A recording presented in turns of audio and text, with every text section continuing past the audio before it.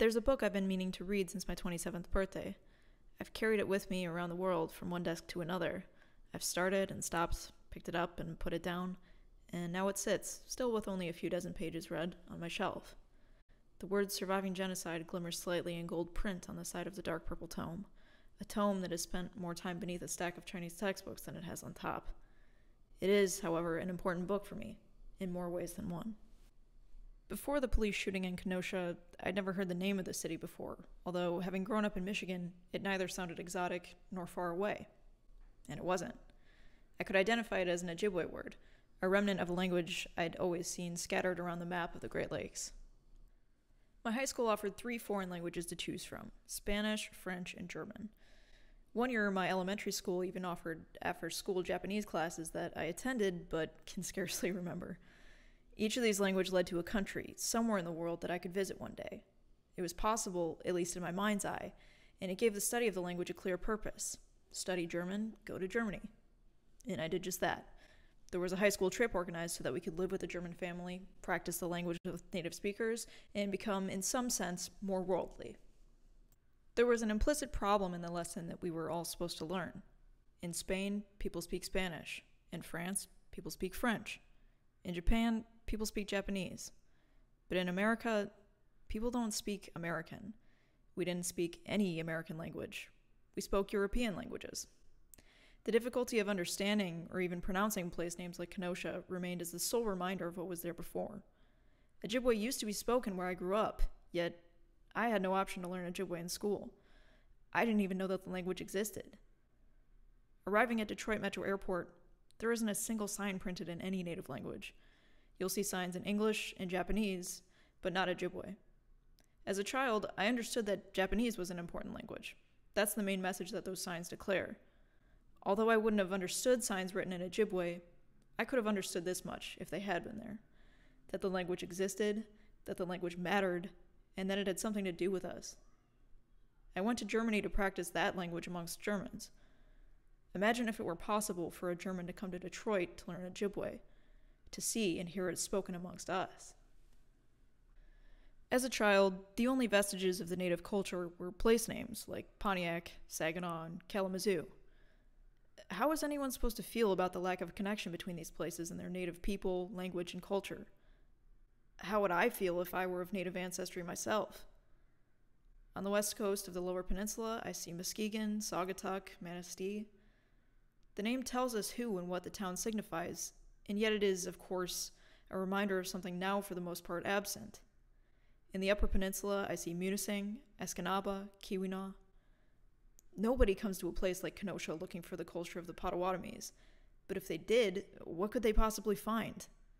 To talk about culture in Kenosha or Pontiac would inevitably mean the culture of either the black or white residents, and in 2020 would probably be concerning conflict between the two.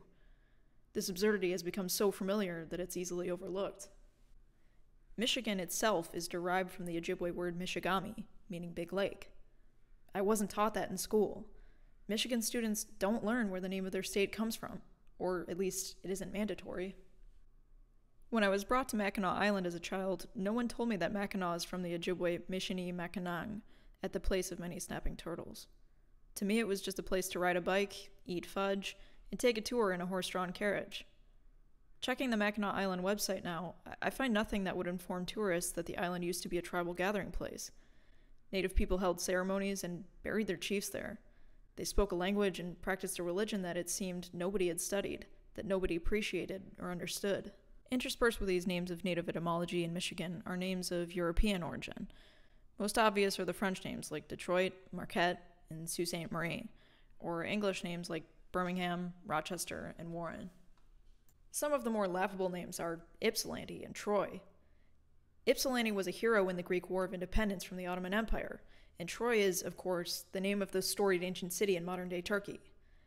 Did the people who named these places not find it at all cruel or disrespectful to rename indigenous lands using words from a culture thousands of miles away? They named the city of Ypsilanti after a war hero who actually did something heroic, but the people who colonized North America were no heroes. They committed genocide against the native people, they enslaved people from more continents than one, and they stripped the land of every natural resource they could get their hands on. What does this have to do with Kenosha, Wisconsin? In the early 1800s, over 10,000 Potawatomis lived in communities in Wisconsin, Illinois, Michigan, and Indiana. Despite the fact that most Potawatomis had sided with the United States during the Black Hawk War in 1832, soon thereafter a U.S. commission summoned leaders from the Potawatomi communities and coerced them into ceding the last of their land in Illinois and Wisconsin. By 1845, the government had evicted the vast majority of Potawatomis from their homes against their will. Between 4,000 and 5,000 were moved west of the Mississippi, while at least 3,000 escaped into Canada. A small number resettled along the St. Joseph River in southern Michigan, assimilating into European language, culture, and religion, holding on to their new homes with the help of Catholic missionaries who, in exchange for their souls, advocated on their behalf.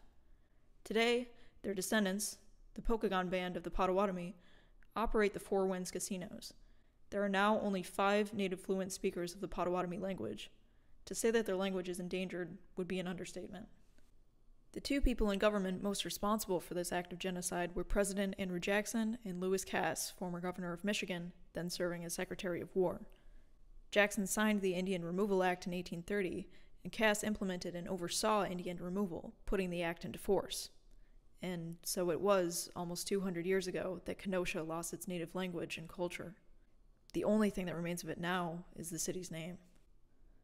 Jackson, Cass, and most elected officials thought that the native people were an obstacle to their dream of developing the United States into a prosperous nation whose accomplishments would eclipse those of all other countries of the world. They refused to see what was actually special about this land was not the foreign invaders. What was special about America was the Americans themselves, meaning, in this context, the indigenous people, the indigenous language, the indigenous culture. The land wasn't a blank slate for drawing up a duplicate of European culture. America had its own culture, and the Europeans who called themselves American did everything in their power to erase it. Now, most Americans live in a nightmare of crumbling highways and abandoned shopping malls, and descendants of slaves and slave owners fight over the future of this strange society, built atop the graves of once thriving native communities. The 1967 Detroit riot left 43 dead, hundreds injured, and more than 1,000 buildings destroyed. This isn't something new that just came out of nowhere. It's the culmination of generations of Americans feeling deceived by broken promises of liberty and justice. I remember shuffling up the stairs to my 5th grade classroom as Lee Grinwood's God Bless the USA rang through the PA system. I remember looking at the flag, putting my hand over my heart, and reciting the Pledge of Allegiance. I pledge allegiance to the flag of the United States of America, and to the republic for which it stands, one nation, under God, indivisible, with liberty and justice for all. Many people who grew up saying this pledge feel deceived. When they learn about our country's history, it's no surprise that they don't believe there is now, or ever has been, liberty and justice for all. Are they supposed to gloss over the genocide and slavery? To base their sense of nationalism on American soldiers defeating Nazi Germany in World War II? Many people don't feel proud to live in America, and to me, it's not surprising. In the last couple years, I've read Solomon Northup's 12 Years a Slave, The Narrative of the Life of Frederick Douglass, Andres Resendiz, The Other Slavery, and now, gradually, I'm reading Surviving Genocide, even if it isn't always at the top of my pile of books. I'm glad that Americans have access to these books and can learn about the country's history on their own. However, I know the president hasn't read any of these books. I know that we're governed by men and women proud to have been educated at Princeton and Harvard, but the education they're so proud of, and that marks them out as the elite of law schools and political science programs, has nothing to do with these people, this history, these languages. And I know this isn't covered in the required reading of our school districts. There are children growing up now whose only connection to the indigenous culture is in their struggle to pronounce and spell the Ojibwe names on the map.